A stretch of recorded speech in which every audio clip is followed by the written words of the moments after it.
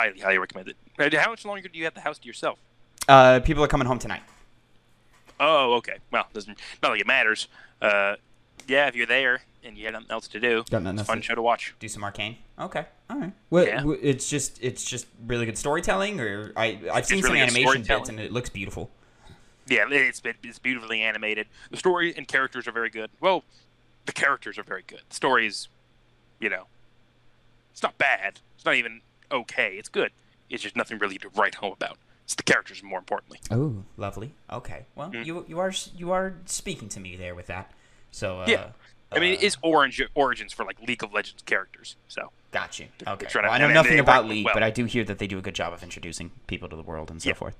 So yeah. It could literally take place in any universe, anywhere, and you'd be able to be acclimated to it. Okay, great. So all right, maybe if I'll see if I have the time to check it out. How many episodes is it? Only 7. They're 43 minutes. 7 minutes, or I'm sorry, 7 episodes, about 40 minutes to an hour long. Okay, cool. Yeah, that's not that bad at all. I might here in the next few days, check it out while I'm still out here in Florida. Which, by the way, The Witcher. oh, that's right, The Witcher season 2. I have to wait till I get home for that one though, because I already Yeah. I texted the family about that, and I was like, hey, is anybody still interested in this? And they were all like, yeah, we're interested. And I was like, okay, well, then I'll wait until we get back. I have, however, caught up on Hawkeye. We are up to the penultimate episode of that. And that show has only improved as it went forward. I was kind of lukewarm on it at first. I was like, it's fine. It's not great, but it's okay. Since then, the show has only improved. And it's easily one of the stronger Disney Plus shows. Which, for the most part, their track record has been pretty damn good. On the Disney Plus shows, I think MCU in general is in a pretty good place right now. I'm very excited for the future. I'm excited for all these new characters to interact with old ones. Like, I want to see how Kate Bishop and Yelena and Shang-Chi interact with characters like Spider-Man or Captain Marvel or who are some of my other favorites? Doctor Strange, the Guardians, et cetera, et cetera, et cetera. Like, I'm excited to see everybody interact and do more stuff. Which, I mean, granted, the MCU is at its best when characters from other properties are, matching up together and so forth. Mm-hmm. So, right. Very, very, very excited for all that. And with the exception of Eternals, they've just been knocking it out of the park all year. So Yeah, man. Eternals came in with no fanfare. Hard skip on that one if you're not like a hardcore fan. Because I'm not even sure anything actually important happened in that movie. But, we will see as time goes on. But, Connor, let's go ahead and jump into it and drop some pennies on them. What's poppin', players? Welcome back to the 2 Penny Gamescast, episode 74. I am your host, Tavin Bothel, here, at least digitally, with my good friend and co-host, Connor Elliott. Say hello to the people, Connor. Hello. That's right, ladies and gentlemen, I'm still in Florida, so we are recording remotely. Connor had to go home to go to his nerdy little anime convention, but, more power to you, buddy. Yeah. I'm tired from it. Yeah. So if I seem a little bit lackluster, that's why. You had a long night, man. You was hitting the group chat late. You seemed a little, you seemed like you were having a good time. Good time out there. Yeah, I did. There you go. If I was the least messed up and the most functional. You were the least messed up and most functional? Well, no, the guy that didn't drink was. Gotcha. Out of everyone that did. Got to have your DDs and so forth. All right. Yeah. All right. Well, fantastic. I'm glad you had a good time. But, ladies and gentlemen, this podcast comes to you every Monday, 8 a.m. Central Time over at youtube.com/2pennygamescast or mainstream podcast services of your choice. Spotify, Google Podcast, Apple Podcast, and SoundCloud. Please go, check those out if you'd rather the audio versions of the podcast. Give it a like, a follow. Spotify just added ratings to their podcast section, so please jump up over there and give us a 5-star review on that. That would help out a lot to get us circulating and stuff. Spotify is one of our biggest performing platforms that we are on, so it would help out a lot if you would do that. But if you didn't know, this show is where me and Connor sit down and we give you the new news that you need to know about the video game industry. We come to you each with 2 topics, 2 pennies, if you will, and we give you our 2 cents on them. However, if that's not enough for you, if you'd rather some kind of visual supplement, some type of gameplay, some type of fun shenanigans. Well, you can run over to twitch.tv/2pennygames, where every week at Tuesday, 1 p.m. Central Time, me and my good buddy Phil, we sit down and we do a show called Hype, Hyep, Have You Ever Played? In which one of us shows the other a video game they've never played before. This last week, we actually had Connor join us, and he was doing his first ever playthrough of Metal Gear Solid, which we will be getting back to at some point, and will be up on the YouTubes, also at some point. Connor, just because it might be a minute before we get back to you, what did you think of Metal Gear Solid this last week? So obviously certain things are dated, like the controls and the graphics. Sure. And it can be one of those games that kind of drags on because of those things. I'm the kind of guy, when I play mechanics that are outdated, sometimes my eyes get a little fuzzy. And I just don't lose track of the game, but I want to put down the game and come back to it later on. Gotcha. But doesn't really matter all that much, because at the end of the day, the story's interesting. I know very little about the exact beats that happen. I knew more than I thought I did, but still not that much overall. I still, scratch my head at just how to do certain boss fights and how to expecting random plot points that are just dropped and I never thought would come into play at all. But there's still much more to get through. For those who missed the stream, it's still up over at twitch.tv/2pennygames, which you can go check that out and watch it right now. But we made it just past the torture sequence. We broke out of prison, and then we're on our way back to destroy Metal Gear. So I don't know when we're going to get back to that. I don't even know if we're going to stream it. We might just record it and throw it up on the YouTubes at some point. But this week, twitch.tv/2pennygames, Tuesday, hopefully 1 p.m. Central Time, I should be going live with something solo. It won't be a hype series, but just so that we are consistent with every Tuesday, I'll go live with something because I'm still out here in Florida. Next week, though, we will be returning to Phil's playthrough of God of War 2018. We're going to be getting to the moment, ladies and gentlemen, so make sure you check in for that next week, Tuesday, 1 p.m. Central Time, twitch.tv/2pennygames. But if live streams aren't really a thing, this week, Tuesday, 8 a.m., we've got the Jack 3 After the Hype review going live at youtube.com/2pennygamescast. And all throughout the week, several parts of the Metal Gear Solid 2 Hype playthrough that Phil did for his first time through MGS2 are going live this week as well. So keep an eye out for those. But, Connor, let's get into the news. Let's go ahead and jump into my first story of the day. My first penny, and that is Square Enix suspends Final Fantasy XIV sales because Endwalker is too popular. This is an article we're pulling from Polygon by Ryan Gilliam. New players will temporarily be unable to purchase and play Final Fantasy XIV or register for its free trials, Square Enix announced Thursday morning. The company is suspending sales to help ease the server congestion that many players have been experiencing since early December. Players have had trouble reliably logging into Final Fantasy XIV servers since its new expansion, Endwalker, launched into early access on December 3rd.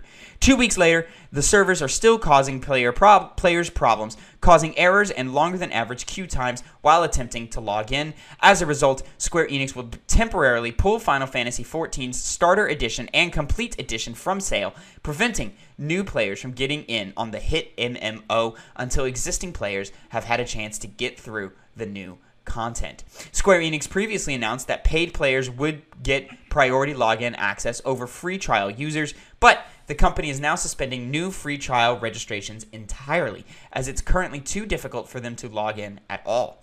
Final Fantasy XIV sales suspensions will start appearing in stores over the next few days. The game is still available on Steam and other retailers at the time of this writing, so it's probably out of date by the time you're hearing this.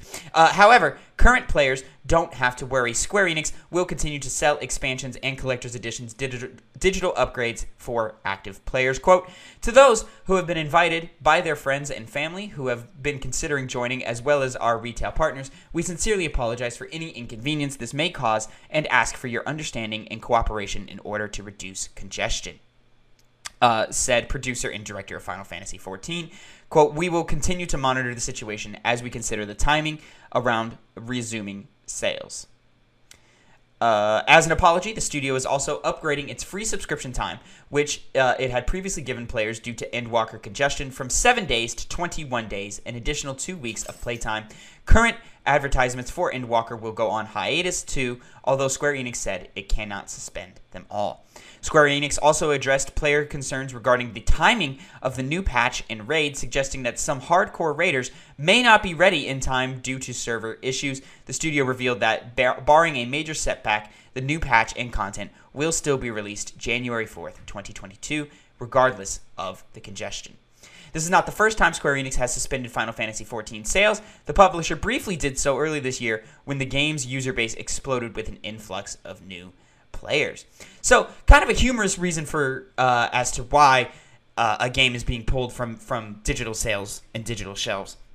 Mm-hmm. And unfortunate for anybody looking to get in on Final Fantasy XIV with the new expansion, especially during the holiday season. I'm sure there's a lot of players who are looking to jump in and all that. But this is kind of the pros and cons of being a long-standing digital MMO or long-standing games of live. What is it called? Games of service. Games of service. Where sometimes there's just a bunch of technical problems, and just for quality of life, we need to shut a couple of things down real quick, or we need to pull things off of shelves, or we need to shut down the servers for maintenance or so forth, in order to get that moving. It just kind of sucks that it had to happen here in the holiday season, where I'm sure they were expecting quite a big pop. Yep.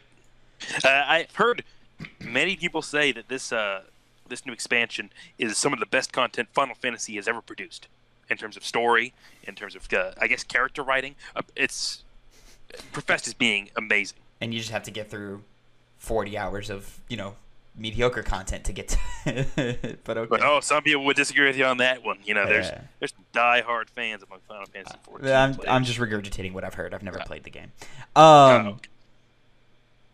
I also saw that they are releasing for PlayStation players, those who got Final Fantasy VII Remake through PlayStation Plus will also get a free upgrade of the PS5 version of the game, which is interesting. I believe I saw that was coming this Wednesday. I imagine that is to also offload anybody from playing 14 for now. So they'll be like, I can't play 14. Let me jump over to 7 Remake, integrate all that. Or not integrate, but just the PS5 version of the game. Get all the 60 FPS and the new textures and so forth. So, anyways, unfortunate. Go ahead. Speaking of Final Fantasy VII Remake, apparently it's the port for PC that came out recently is very bad. In what ways is it bad? I saw some headlines, but I didn't see anything specific. Objectively, the $70 price tag people are upset about, because it's the same game that was sold for $60 to console players, now all of a sudden randomly upcharged, which, obviously we know that's the way game developers want to price their games now, because they claim that the cost of producing their games has gone up, so they have to offset that with an increased price tag.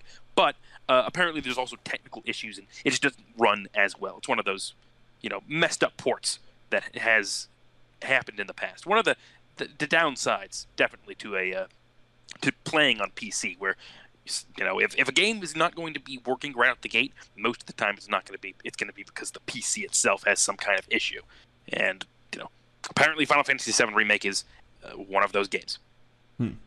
Very unfortunate.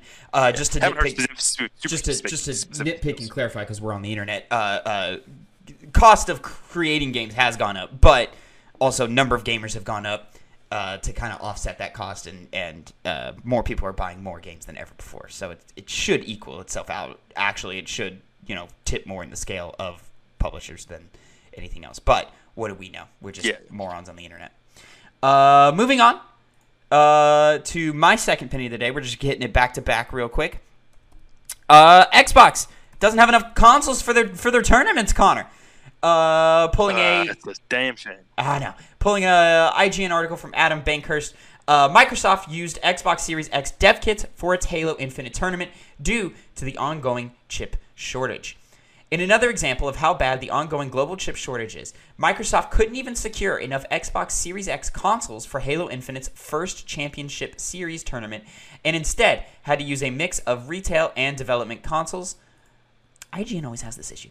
Retail and development consoles. The Halo esports and viewership lead at Microsoft/343 Industries shared the news on Twitter, saying open bracket players would be playing on Xbox Series X development consoles. Fortunately, there is no need for these players or fans to worry, as they are, quote, functionally identical to retail Xbox Series X hardware.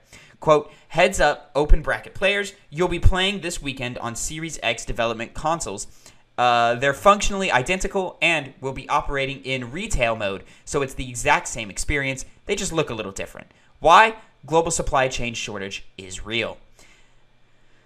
For those unaware, dev kits are the systems used by game developers when creating the games we know and love. They are generally not made available to the public, and it's rare to see one at an official tournament. The chip shortage is impacting many beyond Microsoft, as Nintendo cut its Switch production down 20% due to it, and Sony reportedly cut production of its PS5 consoles by 1 million. A recent report said that this shortage affecting gaming will remain very tight until at least September 2022. The first Halo Infinite Championship Series tournament features runs from December 17th through 19th and features 272 teams competing for a prize pool of $250,000 plus crowdfunding. So it's already over. The open tournament is already over. But humorous that they had to dip into their own personal supplies for all of that. Why are we not just using PCs? I do know that the problem is the price tag of them and setup as well. Because as far as fighting games are concerned, I know that Michael, I asked this to my friend Michael about why people don't just do PC, because sometimes that's the better way to play a game. The issue lies in the fact that you have to have setups for them. It's a lot more obviously complicated than just having a single, well, no, I guess the setup's the same way. But anyway, it's really the price is the big part, and getting all PCs to work. You're going to get more consistent results, I guess. I'm assuming, I guess, on a console. Games crash less than they do on PC on console, and it's just easy to just have a built-in, you know exactly what you're getting box. That makes sense. Yeah. Because I know with fighting games, you sometimes can plug something in and it doesn't work, and some weird random solution needs to be found for it to happen. So things like that can happen on PC as well for even something like Halo Infinite. Oh, we're gonna get into some of that later. I promise you, especially with Halo Infinite. But moving on, Connor. Let's go ahead and jump into topic number 3. Your first penny of the day. Hades wins a Hugo Award, making history as first video game to ever do so. This is a Kotaku article by Zach Zweisen. Sorry, Zach, if I mispronounced that. Yesterday, Hades made history by becoming the first video game to ever win a Hugo Award, an annual literary award presented to the best science fiction or fantasy works from the previous year. Hades was developed by Supergiant Games and released after a period in early access last year. Supergiant Games creative director Greg Kasvin tweeted his reaction to Hades winning the historic award, stating that although he wasn't able to make it to the award ceremony, he was grateful that the Hugo Awards are recognizing work in this category, much less the work, quote, we did. Hades, developed by Supergiant, was a smash hit. The other games nominated by the Hugo Awards this year were Spiritfarer, The Last of Us 2, Animal Crossing New Horizons, Final Fantasy VII Remake, and Blaseball. The Hugo Awards are an annual literary award given to various sci-fi and fantasy works at the World Science Fiction Convention every year. Normally, video games aren't nominated for the award. However, this year a new category was introduced for video games. This follows years of conversations among the governing members behind the prestigious and long-running Hugo Awards. The new category is only, at least for now, a one-off thing, but it could continue in the future. In recent years, the Hugo Awards have continued to expand beyond traditional literary works and authors. Past new categories added to the prestigious awards include Best Fanzine or Best Fan Cast, an award honoring great sci-fi and fantasy-focused podcasts and video series. It's likely that as gaming becomes more popular and continues to tell bigger and better stories involving sci-fi or fantasy, the Hugo Awards will look to add a more permanent award category for video games. So, first of all, congratulations, Hades and Supergiant Games, to just continuing to just rake in the accolades for really just one of the greatest video games ever made. It really is. I know our friend Fergus, who has been heard on some of our Two Penny Games streams, has been playing a lot of Hades lately, and he's just absolutely loving it. And he got it. Huh? He got it. He did indeed, and he's put in a couple of hours into it, and me and him were talking last night on stream. He was like, "Man, that game's a lot of fun." I was like, "I know it is, man. It's really good, isn't it?" I just brought it up to him not too long ago, and he was saying he was thinking about getting it. I'm surprised he got it. Yeah, and then I know you dabbled with it for a little bit while you were here. Yes. And just fell right back down that hole. So yeah, congratulations, Supergiant Games. Remembered how good it is. Once again, it's a phenomenal fucking video game. That's one that it's never gonna leave my Switch. It's always gonna be on there. Yeah, it needs to be. Kind of surprising it took the Hugo Awards this long to include video games. Like, video games have been popular for quite a while now. It's the number one earning medium. Like, it outsells every other medium: film, TV, books, music put together. Like, it's just the most financially successful entertainment medium out there. Granted, mobile games do a lot of heavy lifting when you talk about that with their microtransactions and so forth. But the console and the AAA space with PC gaming and so forth is nothing to sneeze at either. But as far as like a year to do it, last year was a good year to include it. Final Fantasy VII Remake, Last of Us 2, Spiritfarer, Animal Crossing, Hades, a lot of great nominations in that list. But it's especially confusing to me considering how science fiction and fantasy based video games have always been. I mean, it's the natural evolution of Dungeons and Dragons, So it's a little strange that it took this long to me, but it's all great. And then I also assume Hades also won because it's tied into Greek mythology. So using a more historic base or foundation gave it probably a literary, a quote unquote literary, when you're focused on literary accomplishments, gave it an edge as opposed to games like 7 Remake and Last of Us 2. Which exactly. I think. Not to mention. Go ahead. Oh, I was just going to mention that also there is. It's voiced over, but there's reading to be done where you have the text box and whatnot, which none of the other games on the list had something like that, if I remember.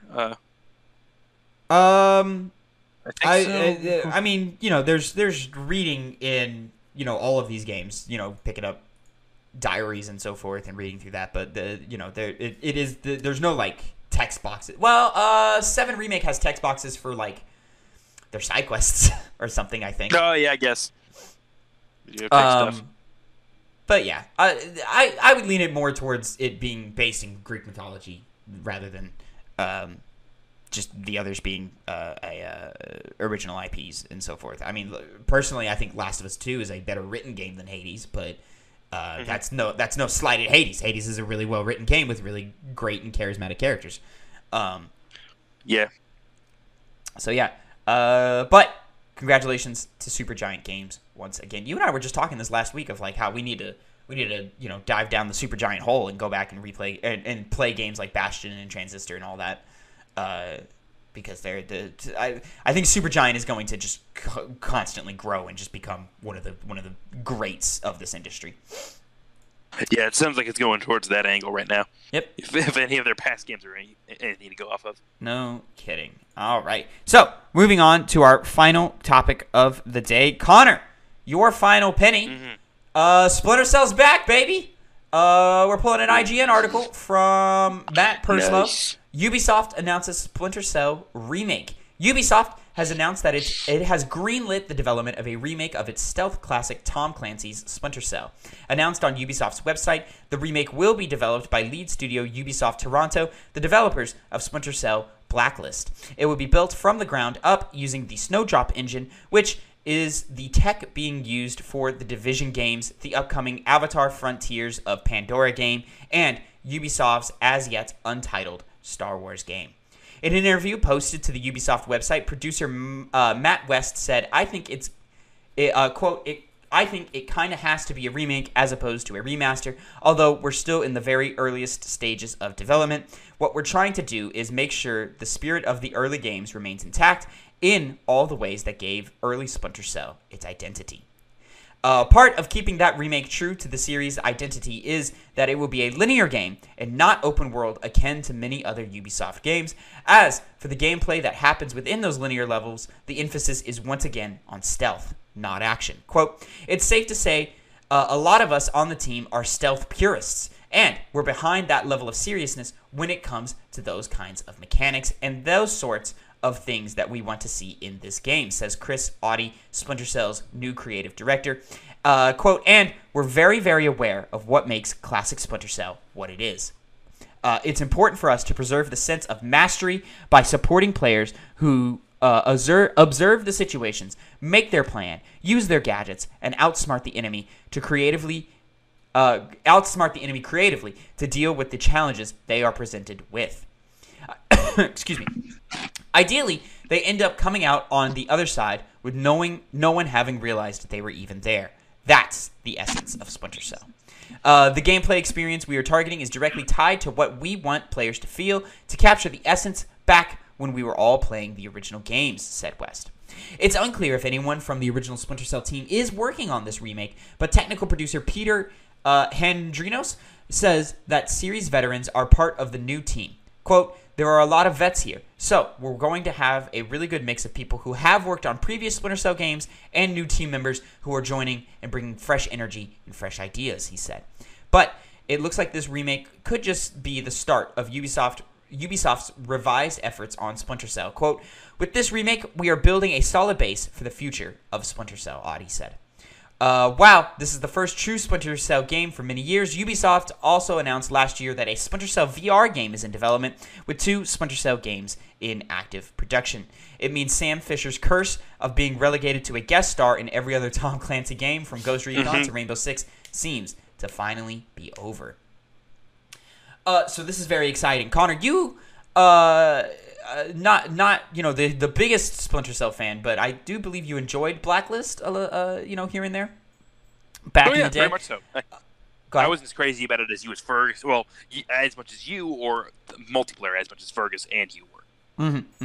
But yeah, I'm more on the modern side of Splinter Cell with Conviction and Blacklist. I didn't really play the older games, but I've seen gameplay of it, and the creativity in those games is fucking phenomenal, and I'm super, super excited to see a lot of those functions come back with a modern coat of paint.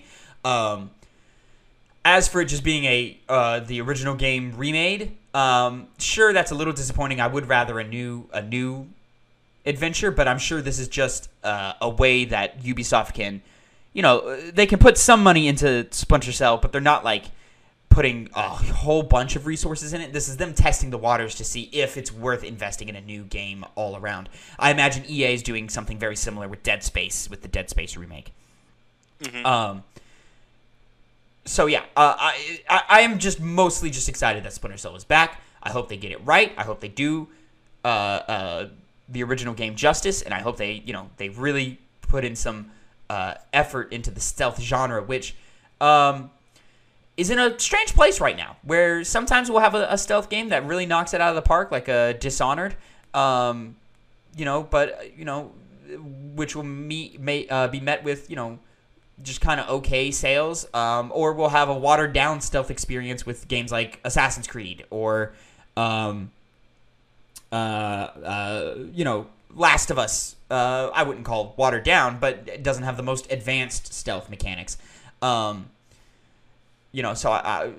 I'm excited to have a game for purists like myself, where I really like to just sit down, examine the terrain, get that classic Splinter Cell experience, that classic Metal Gear Solid experience, that classic Thief experience, and just dive in and go balls deep into all of that. So we'll have to see.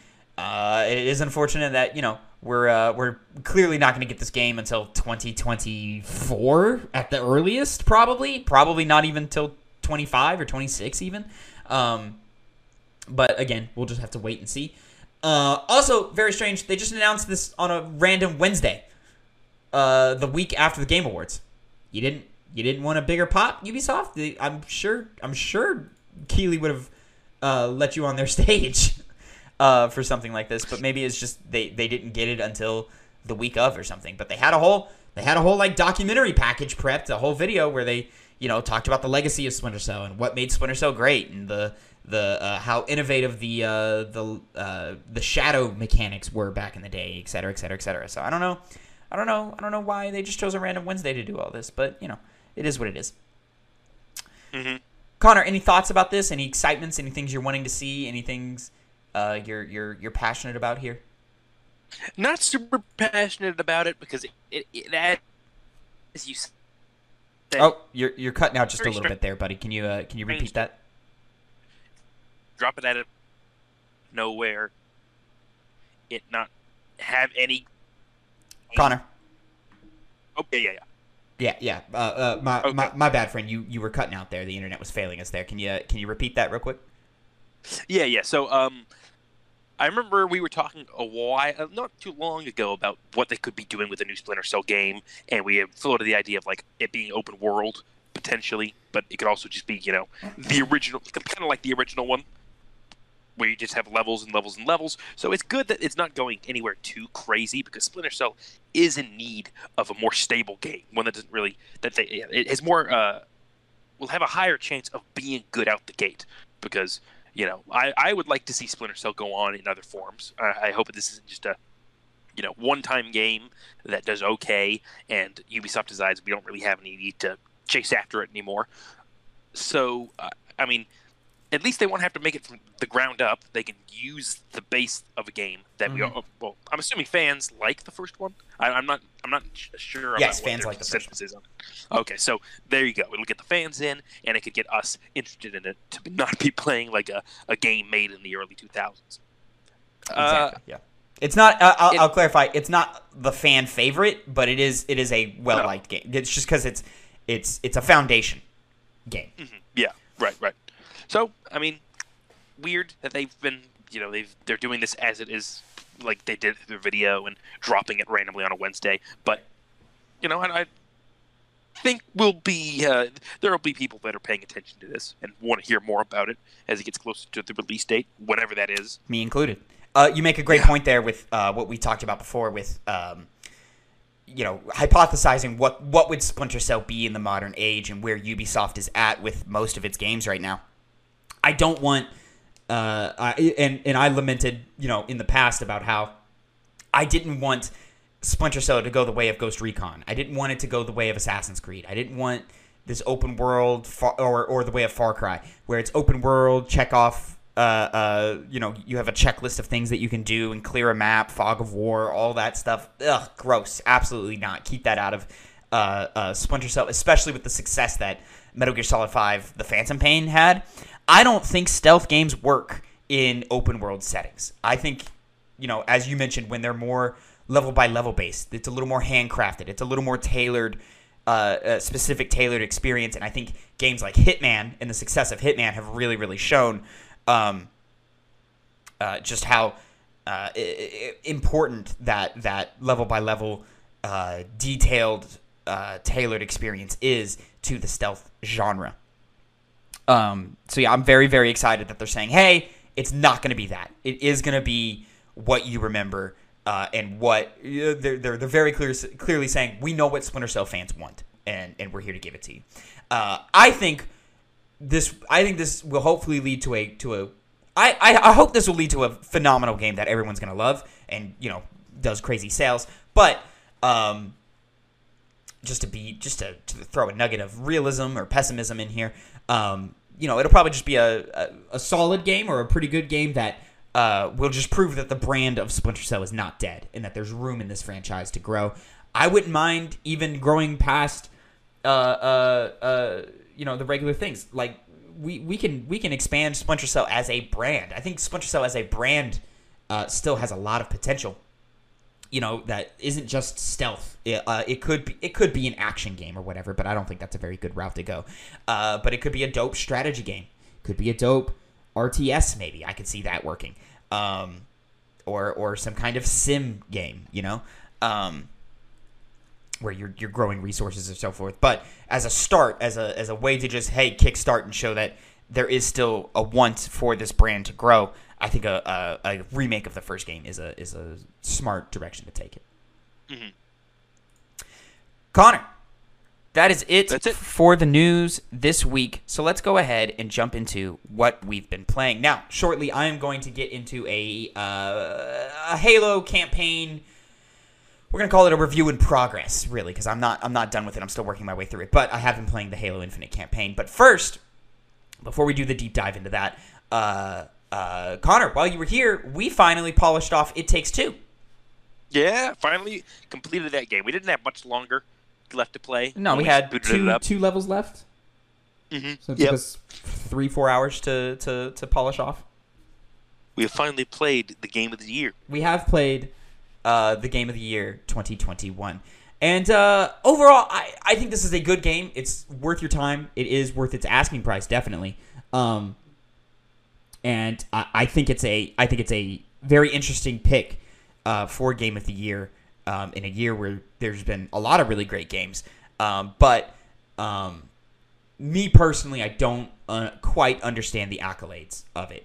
I'm glad that it's getting those accolades, especially because it's a smaller team, and what they were able to produce is really incredible for the size of the team. And I think on many, many notes that they really knocked it out of the park. There were many, many levels in the game that I thought were really well crafted and, had you and I working together in really creative ways. I thought there were several story beats that were very, very good and interesting and heartfelt. But I did feel in the middle there was a lot of filler. And I did feel like it was a game that we could only play in smaller bursts. We could only go a couple of hours with, 2-3 hours before it started overstaying its welcome. And I feel like the game as a whole was a little longer than I would have liked it to have been. I remember there were multiple points where, when we were playing it this final time, I wanted to stop playing it, but I kind of had to push myself through because I knew the game was ending. It really did happen a lot, where you just kind of, where at least you and me both were like, I don't really want to play this anymore. But it would also be like every time we picked it up, we would be like, well, this is joyous. This is fun. This is solid. Oh yeah. Before that point, I'd always just be having a grand old time. Yeah. It just went over as the game went on. Which, to be fair, the game is probably structured in a way to where, like, you play one level, and then you put it down. You come back the next day, and you play another level, and you put it down and come back. And whereas we were playing 2, 3, 4 level sprints, which, it did fatigue us on it. But overall, I thought it was a good game, not a great game. And, congratulations to, I forget the name of that studio. It's the Joseph Ferris studio. Let me look it up real quick. Congratulations to that team for having a big splash this year and taking home Hazelight Studios. Congratulations to them for taking home all these great accolades last week. Connor, what else have you been playing, my man? Well, the big thing, I hadn't had much time to play games. I've been running around with my head cut off. Mm-hmm. But I finally got my hands on one of the next fighting games that just got a release date for this summer, 2022. And that's called Dungeon Fighter Online, DNF. So this is it uses characters from a Korean game called Dungeon Fighter Online. It's kind of like an MMO, but not really. The combat isn't like traditional MMO. It doesn't even look like a traditional MMO. It's actually 2D. 2.5D, I think, is probably the better term for it. And there's a lot of button mashing and doing big moves. So a lot of that is in this game. Wait, I'm sorry. This is a fighting game or a MMO game? It's a fighting game based off of an MMO. That's where the characters are coming from. Yeah, you're fine.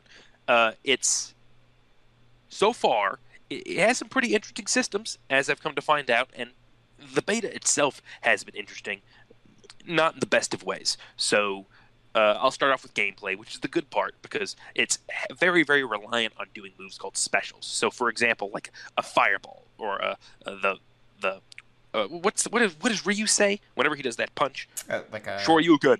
Like that kind of. That's the fireball. Then I have no idea. Yeah, that's a special move. It's a powerful move with certain special properties. The game is heavily reliant on those, and you spend meter doing those kinds of attacks, and you're constantly doing them. Meter being the thing that you draw on for certain special mechanics that will vary depending on which fighting game you're talking about.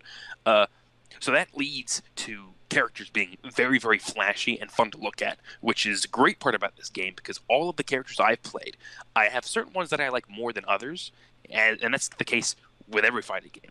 But this is the first one, and I've seen many people online have this same kind of experience, play all these different characters and like every single one of them because the game just naturally feels fun and good to play, and all the characters are fairly well made and easy to pick up for anybody just jumping on the game for the first time. Because compared to something like the King of Fighters beta that I got my hands on pretty recently, where jumping into that game, me and my friends couldn't really do any high level or even, mid-level executions because you have to know the systems and you have to do the button inputs, and it's very complicated. This one's a lot more easy to do, and it really seems like this is going to be more tailor-made, like Guilty Gear Strive, to be more of an introductory game for new fighting game players.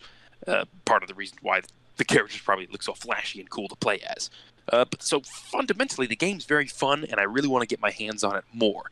The issue is the beta does something that no beta for a fighting game that I've ever played or heard of does, which is not having a training mode, so you can't practice the moves of the characters outside of a match. Yeah, and there's not really a way from what I can remember to look up the move list. So thankfully they released it online, but unless you go to a third source somewhere else, you can't get the move list. Let me just have the printout of my moves real quick over here on my side. Yeah. What? Literally, and you literally have to do that. There's no versus mode, so you can't even play with people on the same console. So it's entirely reliant on matching with people. Now, in the same way that when games that have a multiplayer element first come out, or you have to have a beta that's, going on, there's going to be technical difficulties. So people have been unable to, and there have been multiple ones. It's been hard to get games, so you're not playing the game because you can't go to offline things like versus mode or training mode. You're entirely reliant on multiplayer. Can't even fight a CPU. Can't even fight a CPU. No. That's insane. Yeah, it's never been. I've never heard of this before. So between that and the technical difficulties, it's definitely not a good beta. But the game has really good points. Now, it does need some working on as well, because there are many characters who have infinites. So pretty much you do a certain move in a certain way, and you just do it over and over and over again, and there's no way to get out of it, and you just kill them. There's one who has that, and you can easily do it with a simple input, and you just do that input over and over and over again, and you automatically win the game. And it's not hard to do at all. There's other similar, not touch of death combos, but there's other attacks that just go on and on and on. So, for example, one character causes this burning cross to appear behind his opponent. Now, the point of it is to attack from both sides. So they can't really go on the offensive. You've got them locked down. Now, the problem is that when you eventually hit them and do damage to them, basically what you could do if you do a certain button input is hit them back against that cross, and they bounce back to you. And you hit them again, and they bounce back to the cross, and you just keep doing that over and over again until the cross disappears, which is a very long time. A lot of free damage. Yeah, a lot of free damage. So it's already a high damage character, so you can obviously see the problems that can come up from that. So clearly the game needs some working on. Of course, this is the purpose of a beta. Hopefully in the next one, whatever that is, we'll be able to see more characters, and they'll finally get those kinks worked out. Maybe add a training mode for one. That's all I would want, is training mode. I get versus mode, it shouldn't be difficult to put that in if you're having an online lobby, but at least just give us training mode so we can get our hands on the characters to know how they feel, so we can maybe get an idea of who we want to play when the game finally comes out. I mean, how hard is it to load in just a I mean, I'm sure it's difficult to make, but you're just loading in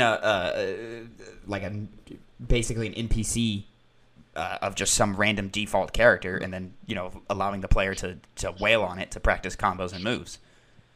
Yeah, from my perspective, because they have the online lobby, and the online lobby, it's made by Arc Systems Works. Mm-hmm. So their online lobbies always kind of have a special flair to it, depending on the game you're playing. So for Dungeon Fighter Online, you choose an avatar and you walk around a 3D room and get on game stations to match up with other people. Weird. Rather than just clicking, search for game. So, first of all, server problems. Non-traditional menu. Yeah, so, server problems, like I said before, were a problem. But as you said, there's no reason to not have something like that while especially also in your beta. Why focus resources on that element? Like, just give us a menu. No? Yeah. I wish menus were more common. Like, maybe there's some weird way fighting games work, and it's not the best way to match up with people. But I don't find that. Well, no, that wouldn't make sense because Multi-Blood Type Lumina has a really good matchmaking process. At least I found it easy. Never really had any problems with it, and you just search for a game, and you're paired up with someone at random. And you can choose to you ready up and play with them or not. This game doesn't have that. It's purely online and in that lobby form with server problems. So, not the best beta. But overall, you're positive on the game itself. The game itself is good from what I've played so far. Yeah, and not the best implementation of a taste. Okay. No. Very very interesting. But it at least it's doing what needs to be done for a beta. Yeah, it is. I'll tell you, man, I'm quite interested in the port of just because we're talking fighting games. That port of Persona 4 Arena Max fight, whatever it's called. Yeah, Persona 4 Arena Ultimax. Ultimax. That's it. That's Ultimax. March. I think I just saw. Yes. Just saw the clip from So, I'm gonna kind of just allow that game to kind of just be my introduction to some fighting games, or just to give it a shot, because Persona 4 Golden, one of my favorite video games of all time, and I just love the style and the look of Ultimax. So, I'm excited to try that out. Yeah, I'm looking forward to that as well. I've been wanting to play that for a while, but because it was locked on PS3, I had no options. Mm-hmm. But now I do. Now we do. It'd be fun to play that with you. There we go. All right, Connor, let's go ahead and jump into a quasi-review of Halo Infinite's campaign. Halo Infinite full release happened last week, actually, but we were out adventuring throughout Florida, and we were busy with the Game Awards and a whole bunch of other stuff, so I haven't had really a whole lot of time to play it. You haven't had any time to play it. None. So I'm about 8 hours in, give or take. I've been playing around in the open world for quite a while, and I just hit the that first gameplay demo that they did over a year ago, which I believe we covered actually on the first ever episode of this podcast. Oh, I think I'll check. So I just hit that segment just now. And overall, my impressions or my feelings of Halo Infinite's campaign are super, super positive. There are a few things that I wish were a little different, but overall, I'm having a really, really good time, and it's cemented Halo Infinite to me as just one of the best games this year. Alongside, they've released more playlists and game modes for the multiplayer side of things, and they're making the battle pass easier to work through. I played 3 matches today and leveled up 2 or 3 times, which was very, very nice to do. But most of my time this last week has been focused on the campaign. So it starts out fairly regularly, and in a really cool action set piecey way to kind of get you introduced and hyped into that. And there is just tons of fan service throughout all of it. This game as a whole is just doing its best to make Master Chief look badass and cool as much as possible. But I am starting to get notes of, hey, we might actually be taking the character of Master Chief in some kind of direction here soon. At least I hope that's where they're going with some of the things I'm seeing so far. The story, so far, I think I think the story has been burying its lead. The first 4 hours or so, I really wasn't interested at all in anything they were giving me. It was a lot of the stuff with the Banished, which is the new Covenant faction this time around that was featured in Halo Wars 2. They're fine. They're just aliens that you can go and fight. And it's all the returning favorites: your jackals, your brutes, your elites, your grunts. They're all there. As I'm exploring the Zeta ring, I believe it's called, the Halo ring that the game takes place on, I am discovering new enemy types, which I am enjoying their introduction. Like, I've just found them. I've been fighting the Banished the whole time, but I've just now found some new enemy types, which I've been enjoying their inclusion in that quite a bit. And they're hinting at a brand new enemy type that is going to be they've introduced it as a no real spoiler, but as like the big threat. So I'm very interested to see what that's going to be. And they're they're continuing their some of the dangling threads that have been left off from previous Halo games. As a note, I never finished the Halo 5 campaign. I played the first couple of hours, wasn't really into it, stopped playing. Halo 4, I really enjoyed the story, thought the level structure wasn't the best, and the Promethean Knights and the Prometheans just in general wasn't super into.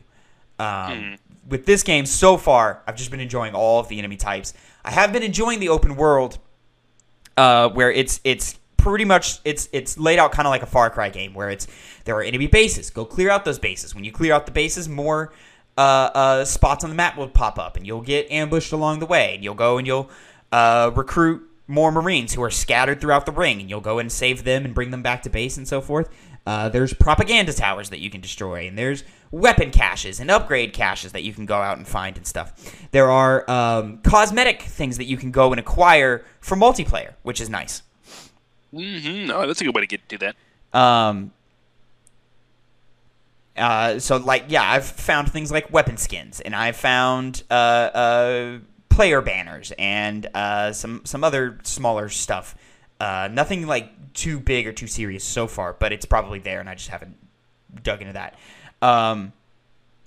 And I'll say the world is interesting enough to where I am wanting to go around and clear everything out, but it's not an endless pool of entertainment and an endless pool of fun that like games like Far Cry are. And I very quickly was like, okay, I'm ready for story missions. And now I'm like in the story missions, and I'm really enjoying those, and I'm really enjoying the structure of them and how they're built out. It did take me a while to enjoy that structure of them, because a lot of the early missions are introducing things like introducing things like open world mechanics, like the FOBs and the just the banished bases and the acquiring different upgrades and so forth. All of the Spartan equipment, I think, is super well implemented to where you have all of the Spartan equipment at all times, and then you just switch them out with a press of a button, like how you switch out grenades. So at any moment, I'm using the grappling hook, or I'm using the radar scanner, or I'm using the drop shield. And everything's just based on cooldowns, and you can upgrade them to make them more effective, and their cooldowns to lessen, and you can upgrade your shields to make Master Chief more of a tank, and so forth. I'm enjoying all of that. The new guns work just as well in the campaign as they work in multiplayer. We already talked about that in our Halo Infinite multiplayer review, where, again, I'm enjoying most of them. Some of them, little hit and miss, not really working for me. But having more time to play with some of those power weapons has allowed me to be more familiar with them in multiplayer. So I am finding more success in multiplayer with certain weapons like the Shockwave or the Hydra launcher, which is very nice and very satisfying to see. Excuse me. But other than that, yeah, gameplay still great, still classic Halo. I really want to speak on, and what is really catching me about the campaign is that it has re-sparked the sense of wonder that I felt playing the first Halo game. Now, Halo 1 was not the first Halo game I played. I started with 3, then played Reach, and then went back and played 1 and 2. But there is a sense of wonder when you play that first game, and you can still feel it. That I don't think any other Halo game has touched on, where you're exploring the world, you're going through, you're being introduced to the Halo universe as a whole, and it's just always fantastic to be in that atmosphere, to be in that world, to be in that environment, and have that sort of feeling as you traverse that world, which hasn't really been recreated, in my opinion, since that first game.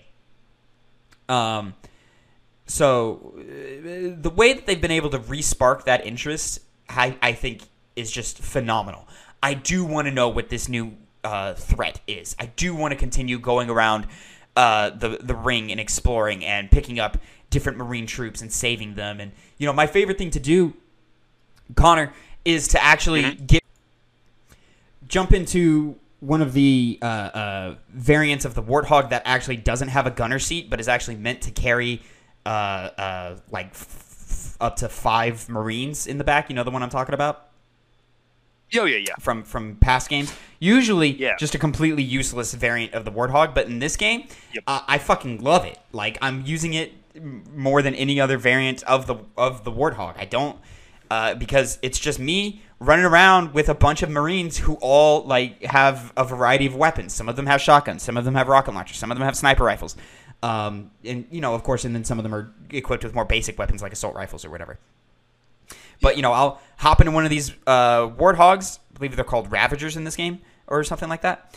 And I'll just load up with 5 Marines. They'll all jump in. They'll all have varying weapons. And we will just run circles around them. And because there's 5 of them, they end up doing more damage than the normal chain gun variant of the Warthog, which I think is hilarious. But also it's like, okay, there's an enemy base. Let me drive this Warthog right in the middle of the enemy base. We'll all hop out and we'll all cause havoc and run around and fuck shit up together. And it's really led to a play style that I have never used in a Halo game before, specifically with using the Marines with me or alongside me, which is really fun and exciting to do. And then just, having your squad of people where it's like, all right, man, I got my rocket launcher dude, I got my sniper dude, and I got a couple of shotgunners. Let's go tear shit up. Let's go run around and liberate this map from the Banished. And it's just an experience that I've never had in a Halo game before. But it does lead to me I'm losing the plot a little bit sometimes, or I was early on. Now that I'm, more story focused right now and I'm getting into it, and the mystery is starting to reveal itself and the layers of the storytelling are starting to unravel and the characters are interacting more and more, I'm really starting to dig all of that. You've got 2 side characters in the game. One of which has been heavily involved in the promotion, which is the pilot character, who flies the Pelican around for you. He's great. He's kind of just always miserable to be there, and he's always just upset. And every time something comes up, Chief is like, "Yeah, we got to go do this," and the guy's like, "No, can we just go home? Why can't we just go home?" So I'm really, really enjoying those interactions. On top of that, the new AI. In the place of Cortana called Weapon. Weapon is sort of like it's still the Cortana model, but she's more almost innocent. She's less sarcastic. She's got more like wonderment behind her eyes than Cortana did. Still voiced by the same actress, and every time she pops up in my head, I go, "Oh, Cortana." But the remnants of Cortana are still in this game. And again, I don't know what happened at the end of Halo 5. I know it left off on a cliffhanger. I know that people weren't super psyched with where they took Cortana's character in that game. But what I'm seeing now, because there's still elements of Cortana hanging around for various reasons that are intriguing me immensely. But the plucky nature of Weapon is... I do enjoy it. I love when she's like, "Oh man, what are we gonna do about this?" And Chief just gives a very blunt, straight to the point answer. Where he'll be like, "We'll destroy it," or like we'll take care of it, or she'll be like, "Man, what the new threat, when the new threat was first introduced, she was like, "Oh man, what could be more dangerous than the Flood?" I think is the line. And Chief just goes, "Nothing good." And she goes, "Oh, okay." And then there's another moment where Chief is like, Chief says he's dangerous or something, and then a little later down the line, she goes, you remember when you said that you were dangerous? You were right. You are dangerous. And I'm like, man, I just like her, man. She's just a charming little, like just optimistic, like, glass half full. That's the same thing twice. Almost just innocent view or take on an AI character, and I'm really, really enjoying how she's bouncing off of Chief and how they're interacting, and some of the early hints that I'm picking up of where they're going to take this relationship in the future. I think are going to be really, really interesting in how they speak to Chief's character, and what they plan on doing with Chief's character. But yeah, overall, really, really happy with Halo Infinite campaign. It's not as great as I was hoping it would be, but it's better than I was expecting it to be, if that kind of makes sense. Right. You had high expectations, but you had high hopes, but lower expectations. High hopes, lower expectations. Yes, sir. So I'm excited to continue playing, and I'm excited to get to the end of this journey here in the next coming couple of days. Hope they'll be able to play it soon. Hopefully. Connor, that is going to be it for the Two Penny Gamescast episode 74. Ladies and gentlemen, thank you so much for listening. Remember, you can catch us every Monday, 8 a.m., youtube.com/2pennygamescast, or mainstream podcast services of your choice. Please, please, please go over to Spotify and give us a 5-star rating over there so that we can get in front of more people and more eyes and more ears and so forth. That's one of our higher performing platforms, and it would mean a lot if you could help us get into people's recommendations and into people's rotations like that. Which is, it's just a couple of clicks. You know, you just click on the podcast page, and then it should be just right there, right underneath the podcast logo. Just a quick 5-star review. That would really be appreciated. My dog needs to stop. Anyways, and remember, twitch.tv/2pennygames, Tuesday 1 p.m. we go live. We do a big long day-long stream. It's all going to be very fun, very exciting. Catch me probably just playing Halo this Tuesday. But next week we are returning with Phil's God of War 2018 review. Playthrough. The Jack 3 After the Hype review going live Tuesday 8 a.m. youtube.com/2pennygamescast. Please check that out. And then all through the week, Metal Gear Solid 2, Phil's first time playing, is going to be going live. So keep an eye out for all of those. Very fun, very exciting stuff.